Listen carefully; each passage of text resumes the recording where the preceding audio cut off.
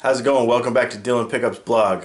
Today we're going to be talking about pots, as in the volume and tone type, on your guitar. Stay tuned. Alright, so let's talk about this. What pots should I put in my guitar? Now we know that the main choices for pots are 250K and 500K, and sometimes 1 mega ohm for basses and stuff, or if you're really trying to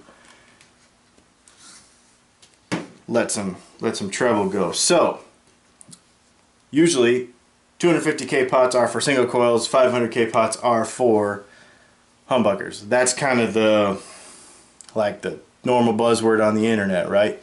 That's kind of the most common. Let's talk about why those choices are made and if they really are a rule that we should follow every time. First of all, let's talk about the basics of how a guitar circuit works with no tone pots or anything in them. So here we have our little Fuchs amp, we have our pickup over here, and we have nothing in it. There's no circuit. It's basically, or there is a circuit, but there's nothing in it. There's no resistors, there's no pots. And you can do this. You can just hook your pickup up to your output jack. Boom, you have this circuit right here. All the frequencies are going through. Now there's a couple fundamental things we need to know before we start building a guitar circuit.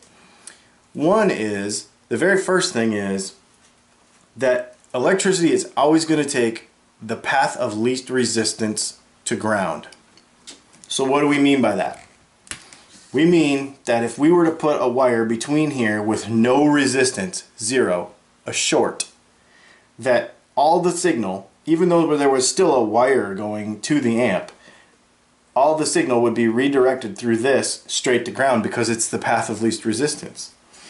If we put a resistor in here that was, let's say 250K or 500K, then some of the signal would go to ground and some of it would pass through because it's not a direct short. So some of it would go and some of it wouldn't. What frequencies are the first ones to go? This is an interesting thing and what plays into all of this. High frequencies, the very highest of frequencies, are the first ones to get filtered off the top anytime we have a short to ground in our guitar circuit. So this means that anytime we add something, and this is something to remember for the guitar circuit in general, anytime we add a pot that uses a short to ground, or we use a capacitor that shorts to ground, or we use anything at all in the guitar that shorts to ground, we're going to lose some highs when we use that component. Okay? So the simpler the circuit, the more accurately the signal over here from the pickup is going to be transferred to the amp. Okay? So that is one thing. Now, if we go ahead and we put a volume pot in here, now we're all of a sudden able to vary how much that signal goes to ground. Here's how that works. Over here we have a diagram, or it's actually kind of a drawing really, of how your simple volume pot works in your guitar. One leg, there's 3 legs, one leg is usually bent over and soldered to the case, which is shorted directly to ground. The input comes in from your pickup and it goes around in a circle, and it's actually the full input signal here. The outer ring is usually some kind of carbon or graphite that has a set resistance to it for the whole length, and then there is an arm, a wiper, that basically takes the input signal and touches it to the outside, and it creates a path. Now when the volume is all the way down, the shortest path to ground is present, and you have basically a short to ground, just like we had over there a minute ago with that wire, no volume. As we go this way, the path to ground gets longer and the guitar gets louder. Okay? Now, the resistance that this whole thing starts with is set by the value of the resistor that is this outer ring. 250K, 500K, 1 megohm, depending on your selection of potentiometer. Now, why does it matter? Why does it matter which one you pick? Because if this, remember that this outer ring is basically a resistor. If this is 250K, then it will still have a shorter path to ground than a 500K resistor will. That means that more highs will get filtered off with a lower resistance potentiometer, because the starting out value of it, the wide open value of it, is still lower, a shorter path to ground. So just remember that the lower number, so we have 500, we have 250, and let's say we have a nail, okay? That is 0 because it's a short. You know, if you just put a piece of metal across something, it's a short. The lower the number, the faster the resistance to ground.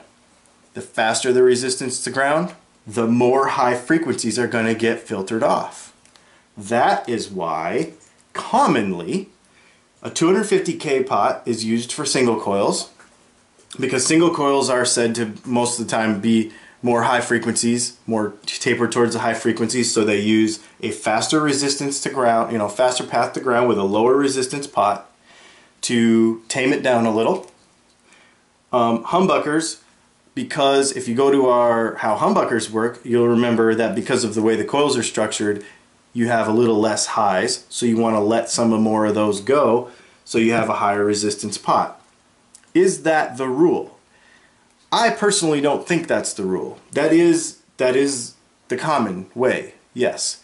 But there are other ways to do this. Basically, you can use a 500K pot with a single coil.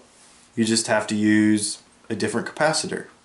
What if the point of your guitar was to be a humbucker that was very, very bright, like a older classic wound PAF style that is only like 7.9K. That's a very bright humbucker. In fact, they're really jangly, and sometimes they're kind of harsh on the high ends.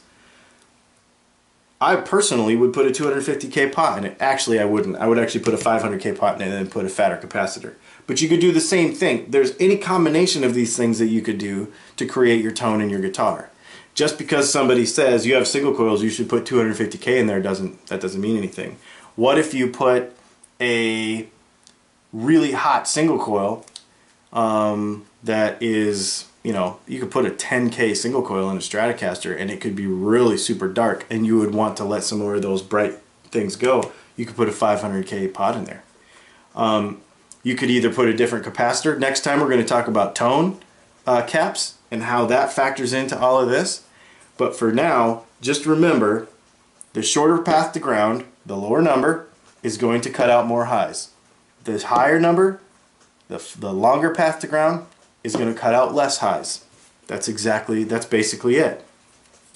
But those are very fundamental things to remember in a guitar circuit. Next time we'll talk about tone pots and tone caps and how those factor in, and how we can basically make all of this a whole different combination with a different capacitor and a 500K pot and a single coil pickup. There's all kinds of different combinations you could do. So you can throw everything you ever learned out the window and explore some new territory, and it'll be a lot of fun. Thanks for stopping by. If this made any more questions, if this raises any more questions, if you want to add something to the list of questions that we're going to talk about, please let us know. Until then, this has been Dylan Pickup's blog, and we'll see you next time.